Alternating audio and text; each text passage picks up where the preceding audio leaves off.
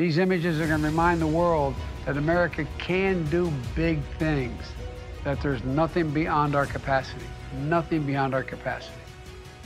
It was anticipated that the James Webb Space Telescope, operated by NASA, would send back some amazing photographs. These expectations are currently being exceeded. In today's video, we will be discussing what the James Webb Telescope can reveal about deep space. Are there more images to be revealed? And how will it affect the way that scientists view space? Let's get into it. 1 million miles or so from Earth, NASA launched the Webb Telescope into orbit. From there, it captured images of its initial targets, including mysterious nebulas and glimmering galaxies. The 5 galaxies in Stephan's quintet, the Carina Nebula, the Southern Ring Nebula, and the planet WASP 96b, a searing hot gas ball, are the cosmic bodies that NASA lists till now. It has demonstrated that it has a very long viewing range, both forward and backward. It was able to detect light that was released when the universe was only a few billion years old. And those are just the first images. Think about the many years of images and other things we are going to learn with this telescope about potentially habitable planets. We're going to learn a lot of that over time, not just the first images, says Gregory Robinson, Program Director for Webb. Even the Hubble Space Telescope can't compare to the unheard-of instrumentation on the Webb telescope. It's not that the Hubble hasn't produced any significant discoveries in the past 3 decades. Nonetheless, the Webb telescope is going far further. It can detect things that were previously unidentified and distinguish light that was too faint for any telescope to have seen. Revelations of what's behind SMAX 0723. The beginning and the end of the cosmos is unknown. Beyond SMAX 0723, there may be more galaxies, stars, and who knows what else, but it's likely that we won't see them for a very long time. The huge mass of the hundreds of galaxies in SMAX 0723, as NASA goes on to explain, can cause them to emerge from hiding.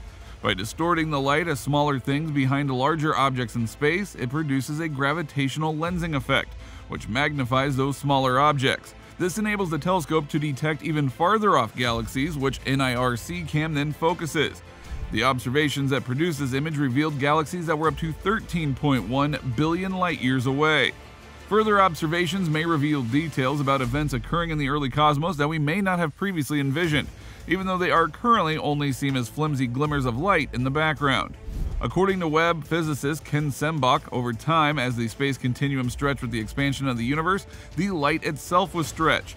As that light has crossed the universe, it's gotten redder, and it's been on its way for 13.5 billion years. Light travels through space at a speed of 186,000 miles per second, according to Bill Nelson, administrator of NASA. As far back as 13.5 billion years, he thinks the Webb telescope may wind up witnessing almost to the beginning. New stars are emerging in the cosmic cliffs of the Carina Nebula. Dust fills the universe. According to NASA, this dust scatters too easily, making it difficult for visible light to pass through it. As a result, telescope observations are frequently hampered by this dust. The Webb telescope, however, has infrared perception.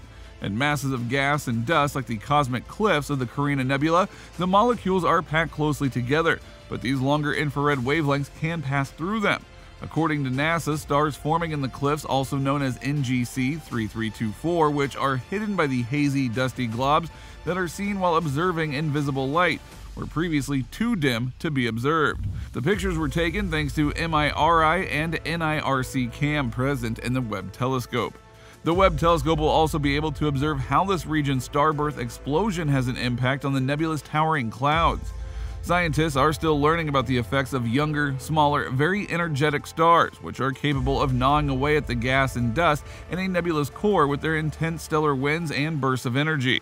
More than their brighter siblings, the Carina Nebula contains a great deal more of these stars, but earlier difficulties in observing them have left many of them as unknowns.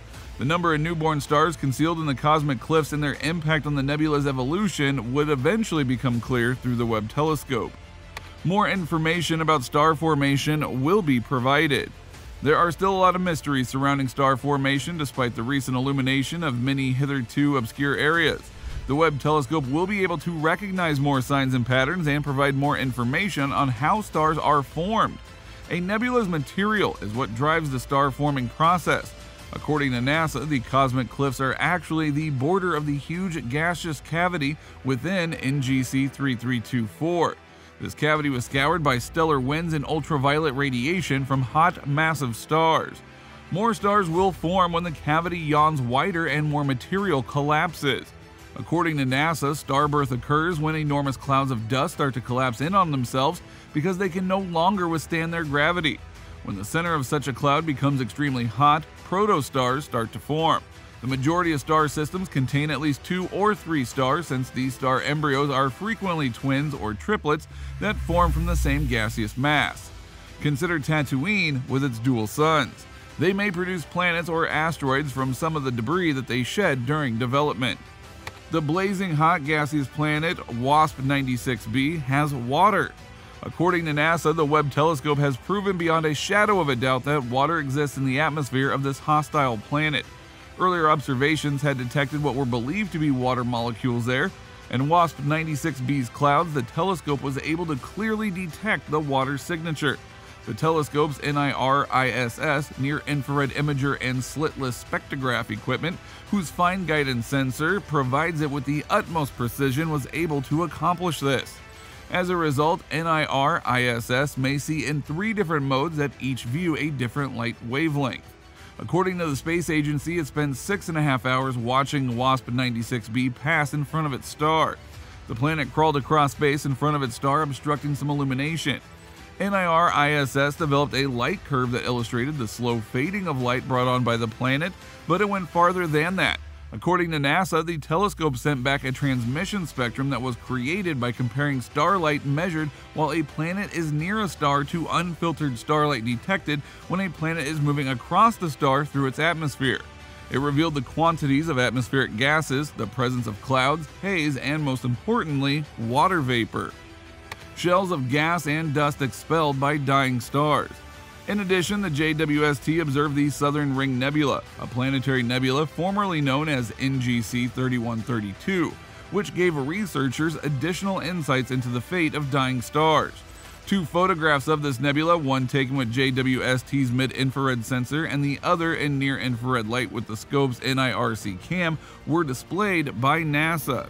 An expanse of gas and cosmic dust produced by fading stars is known as Planetary Nebula.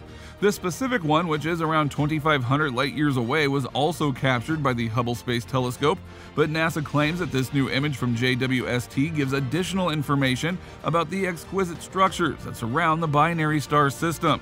The fainter dying star is on the lower left of the 2 stars, and the brighter earlier stage star is on the right. The 2 stars are best seen in the right image.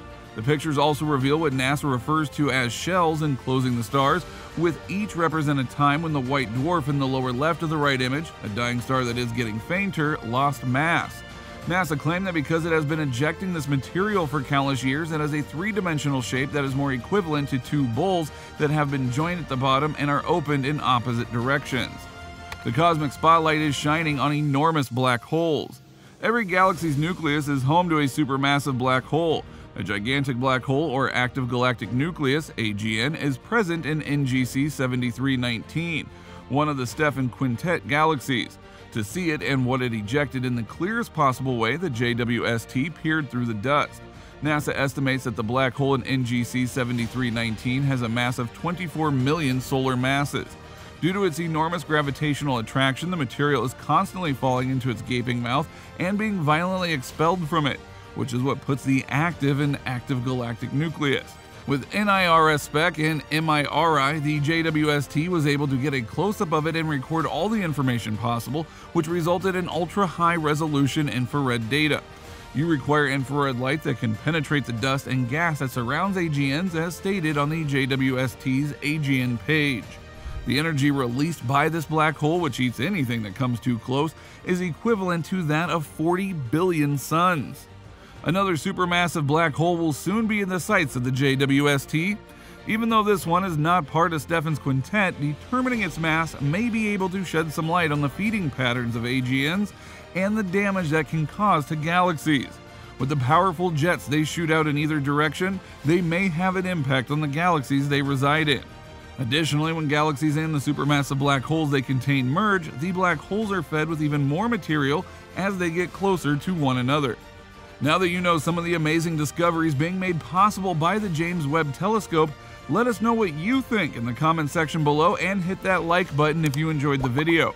For more content like this, please subscribe to our channel and turn on post notifications so you don't miss any updates from us. We'll see you next time, and thanks for watching.